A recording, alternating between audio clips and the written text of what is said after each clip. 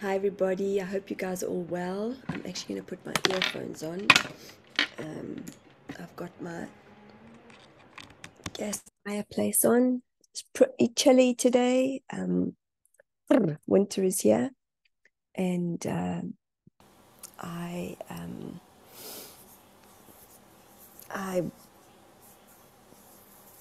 battle with the cold, guys. That's what I was trying to say. I've even got a blanket that my mother knitted for me. So how cool is that? I feel like a little African mama today. The African mamas, I just need the little baby on my back. Anyway, no, I'm not pregnant, just so any of you know.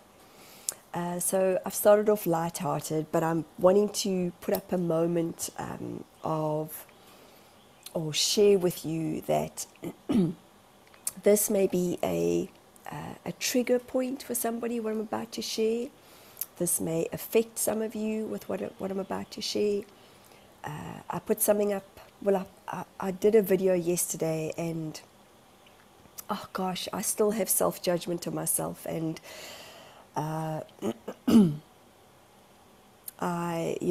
decided that I'll do a new one today. So let's just park that. So just to be consciously aware, I'm going to be talking about suicide. We, sorry guys, we had a wonderful gentleman in our community that took his life this week, and I knew him because he went to our local coffee shop. I didn't know him very well. I just greet him. His partner was one of the beautiful, or is one of the beautiful baristas at our coffee shop, and I believe that he was taking strain in life, and he decided to hang himself on Saturday. We found out on Monday morning that because he was found by his partner and a friend, and he was put on life support, and they decided to switch the machines off. And I think he was 33 or 34 years old. Guys, I know, being a medium, I know that there are so many of us that have lost loved ones to suicide. I deal with it almost on a weekly basis, where I have people connecting with me and saying, they've lost a child. Parents who'd never ever think that that cycle of life would happen. And I want you all to know, who are watching this right now, that suicide is not a coward's way out. Suicide is something that, in my understanding of it, and I've most certainly tried when I was a young girl. I was 16 and a half, and I'd lost my best friend. She had had a kidney transplant, and it didn't take. And I took some very strong medication that my mother had in her cupboard. I didn't take enough, because here I still am. But I woke up the next morning feeling groggy, and I never shared with my parents what I did. But I realized that I had to push through. And I know many youngsters are feeling a lot. I know a lot of us are working through many different past pain, past traumas that we've all been through. And I say us as a collective, because we are. But this gentleman, it's interesting, there's that saying, the eyes are the window to the soul, and it's true. And I used to see him and say hi, and he would smile back, but I just felt like his eyes never lit up, like his soul wasn't lighting up. And I believe that he had some real past trauma as a little boy. And I'm sharing this with you here today because it really isn't a coward's way out. It's an incredibly, incredibly challenging moment. And for a lot of people who have taken their lives, Some of them have really thought about it. They've thought about it often, and they cannot get out of that space. They just can't. I know quite a few people who have gone backwards and forwards between trying, not succeeding, trying, not succeeding, and they get to a space where they succeed, and they decide to leave this physical plane and this physical earth. So why am I sharing this with any of you, with you all today, or any of you who are watching this today? Is that times most certainly have been challenging. Please don't underestimate how the last few years have made so many different people feel. Many people have lost their jobs. Many people have been sick due to the stress. Many people, it's just been, there's been this creation of separateness. But I want you to know today that we are not separate. We are all here in this together. We are all here to connect with one another. We are here to show up for one another. And I genuinely mean that, you know. So if you've seen somebody who's perhaps a homeless person, no looking at them with judgment. You know, stop, gift them a meal, buy them a meal, but even more so, stop and say, hey, how are you today? And I'm talking to myself here. You know, I often say to my children, no judging. And I find myself every now and again judging things or judging situations, but then I know I'm in judgment on myself. But you just never know. Smile at the person who's making you a coffee. Ask them, genuinely ask them, as busy as what they are. Hey, how are you today? You never know what somebody's going through. You just never know. And again, for those of you who have lost someone to suicide, it is not an easy journey. Often the biggest question I get asked is, are they at peace?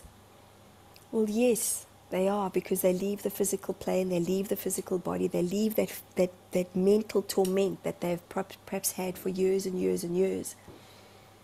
Sometimes when spirit have come through to connect with loved ones who are here, they share things with them that were never shared before.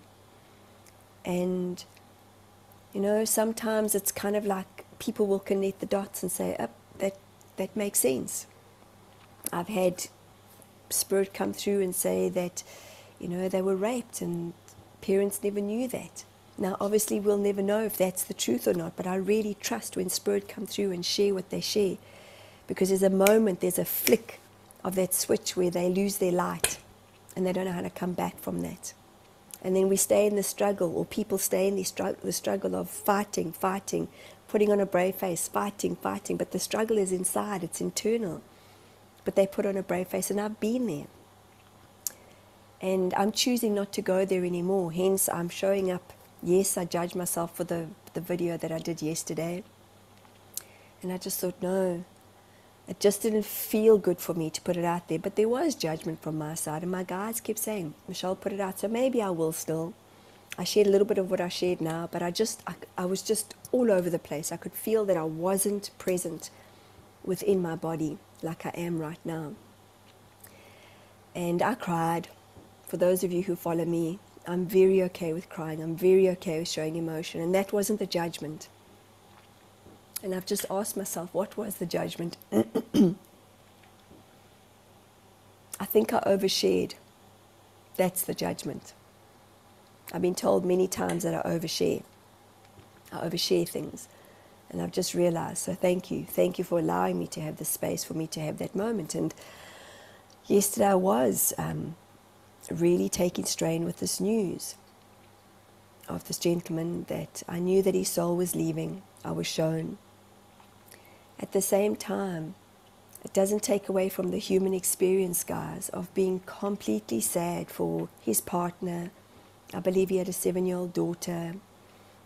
There was some stuff happening there with apparently his ex, and you just never know somebody's story. So let's show up in more compassion. Let's show up in more love. Let's show up in more kindness for one another, because that's going to make the difference. That's going to get us, that's going to keep us going through things. That's going to help us to stay in these shitty, muddy, murky waters, because goodness gracious me, if there's one thing we do know, is that life can be pretty shitty. The human dimension, the human suppressive energy, the fear that we're all can be caught up in every now and again, can most certainly affect us. I too get caught up in that every now and again. I too, every now and again, I'll be riding in my car and then I listen to the radio and then I'm almost intrigued to hear, oh, what's going on in the news? Because I don't. Half the time I do not know what's going on in the news. My husband might share something or somebody else might share something. But you know what the biggest, saddest thing for me is when somebody decides to leave this planet. You never know how one of us could have extended our hand and just said, hey, can I help you? Hey, how can I show up for you? Because the biggest thing is a lot of people who connect with me, who want to connect with loved ones, they often say we didn't know. We didn't know that they were in such a dark space. And who comes to mind is Twitch. Beautiful Twitch, who was on the Ellen DeGeneres show. And you know, I followed him for years because he was on So You Think You Can Dance back in South Africa. And my little boy was, I think, 1.5, 2, and we used to watch him dance. Talented guy. He was on Magic Mike. And you just never knew because he always put a smile on his face. But when we were in that alone space, when we were in that space of just being by ourselves, and I spend a lot of time on my own, and I know that feeling very well, where you just feel completely taken back, completely oblivious, completely aware, you just go into like almost like a little hole and you want to hide away.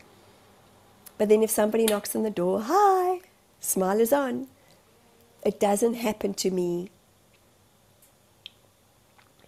No, let me rephrase it. It hasn't happened to me for a very long time. I have moments where I'm still vulnerable. I have moments where I cry about my relationship with my husband. I question. I worry about my children. Not all the time, though. Please just let me be, kind of put it into context. I have those moments, but I don't sit in those moments like I used to. So to go back to other people, and when they're in those moments, they're in such a, they just keep going and keep going until they cannot keep going anymore.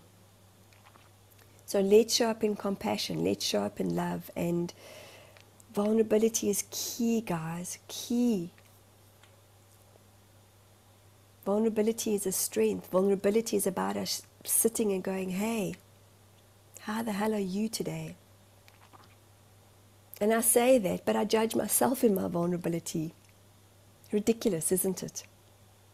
I still do, but that's the way I've been programmed. So I'm still working through those programmings. I'm still working through my own, and again, it's not every day, okay? I'm a lighter version of myself than I have been, gosh, in many, many years. I had somebody who did a reading for me, and he said, Michelle, you sit in your emotions. And I was like, I don't know what you mean. But about 3 months later, I was listening back to it, and I was like, oh, I do. I would take like a whole day to come out of my sadness. And I was like, oh, now I just put on music and I listen to a sad song because I can feel it. I can feel the intensity around my heart. And I'm like, oh, I'm waking up, and I'll say to myself, I'm feeling a little bit heavy. I might not know what the heaviness is about. It might be, you know, feeling into the collective of example yesterday. And I think that's also probably what I was feeling into. I mean, I had a client where I just started crying. I was sharing what had happened, and I started crying. I said, thank you for holding space for me. I first apologized, though, and then I went, actually, no, thank you. But you see, it's a natural thing that we do. It's a natural thing. I'm so sorry I'm crying. I'm so sorry I'm crying. So, guys, know that we're here for one another. Know that these recession times, I don't even know if I'm saying that correctly, but they're tough, they're challenging. We've seen things spike. In New Zealand, Jesus, the price of stuff is just extreme. I spoke to my brother in Israel the other day, and he said also, minces, you know, everything's going up.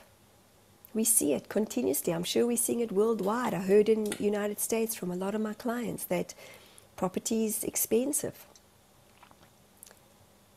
And that's the duality of life. Where there's negative, there's positive. Where there's positive, there's negative. And we're all wanting to find the balance. And the balance starts in here. The balance starts in, when I'm in that heavy space, put on a song and I cry my heart out. Like the snot is coming and I'm blowing and the snot is coming. And then I'm out of it. That might be 5 or 10 minutes and then I'm done. If I'm angry, I have a beautiful, beautiful pillow that I punch for 2 minutes. Doof, doof, doof, doof. But I'm angry at that person, or I'm angry at myself for allowing myself to not speak up. And then I'm done. So these are just a few hopeful tools that I'm gifting to you guys today to say, don't sit in it, don't wallow in it. We all know, oh my gosh, the more I realize or look back in my life, there's more than likely I was depressed for a long time, depressed. But I was fine. I got this. I'm okay. I can handle. And I used to question myself when somebody would say, are you depressed? And I want to throat punch them and just go, oh, stop telling me what I don't know if I am or I'm not, because how the hell do we know? But then we say to ourselves, and I think I've admitted it to myself probably 2 times, that, oh, maybe I was. Possibly, when I've done research, I possibly was depressed. But the reality is depression is emotions that we suppress and suppress and suppress and suppress, and we don't know how to work through those emotions. Some people have huge lives in this lifetime. Some people have seen some extreme traumatic or lived in some extreme traumatic circumstances. And when someone is in that deep darkness, they don't know how to come out of it unless somebody might take their hand and say, I'm here. And even then, they may take that hand that moment, but then they might spiral downhill again. We've all had moments of being in a depressive state. I'm assuming here right now, but I can almost probably 95% of us. So how can we stop judging one another? And these times are tough, guys. We all are feeling, what's the word I'm looking for? We are all feeling the heaviness, I think, of what is being shown out in the world. So again, I'm going to remind you, stop listening to social media. Start listening to guys that actually are speaking the truth, who have the knowledge, who are stepping away. There was that gentleman in the States, and I'm just trying to think of his name. Is it Tucker Carlson? Amazing. Those are the guys that you want the truth from, because he's going, change. I want change. Jordan Peterson wants change. He is bringing change. There's so many. So it's finding people that we can resonate with. Some of my stuff might not resonate with you, and today is a heavy talk. It's a heavy conversation that I'm putting out there. But it's a very real part of life. So the interesting thing is that 2 days ago, I did my Council of 8 community. I was on a high. I was popping. And I'm still popping from it because it was amazing. But yesterday I could feel the sensation of, wow, not ideal. Because the community feels it, the collective feels it, the energy is being felt around us. And I only realized that in lying in bed and re-looking at the video that I put together. I was like, we're all pretty much feeling the same. We're all on a thread about how we could take, food to the family and give donations to the family and his partner. How do we show up in the moment, guys? That's the key point of reference. How can we show up for ourselves in the moment? How can we show up for each other in the moment? As every moment is a moment of time. Every moment is a moment of being here in the now. Every moment counts. No matter where you're at, no matter how you're feeling, you count. I count. And for all of you who have really supported me on this journey, gosh, there have been times where I go back to reading the comments when I'm having a shitty moment. And I go, wow, I count. So thank you. Thank you to all of you who reach out, who send me emails, who comment. Thank you for being here. Thank you for showing up. As we're all part of the collective, I might be sharing stuff, and I most certainly still have moments, as I'm saying to you like yesterday, where I was like, wow, just judge myself. But it was a moment in time. And no, I'm not going to share it. No, I'm not going to share it. I looked old and haggard. I felt old and haggard, but I also know I was feeling the grieving of the community. Because that's how we're all connected. We're all connected into the oneness. So guys, thank you once again. Please share this with somebody who has lost a loved one to suicide. And please get them to reach out. Get them to reach out and just say, hey, and when spirit comes through, it is incredibly healing. And they get to share what they maybe weren't able to share when they were in their physical body. At the same time, it's not even about that. This message isn't about that. It's about us reaching out, us showing up. And please know that those that leave, that decide to take their lives, it's not an easy decision for them. We know that there's a ripple effect for the families that are left behind. And that's where we've got to show up for those families. So from my heart to yours, all of you that are watching this, I hope that I've shared something that is relevant, that can help in some way. That 6 degrees of separation, we've all lost somebody. We all know of somebody who has lost somebody who's taken their life. And remember, love is why we are here. So from my heart to all of you, I thank you, I love you all, and I look forward to connecting again soon. Bye guys.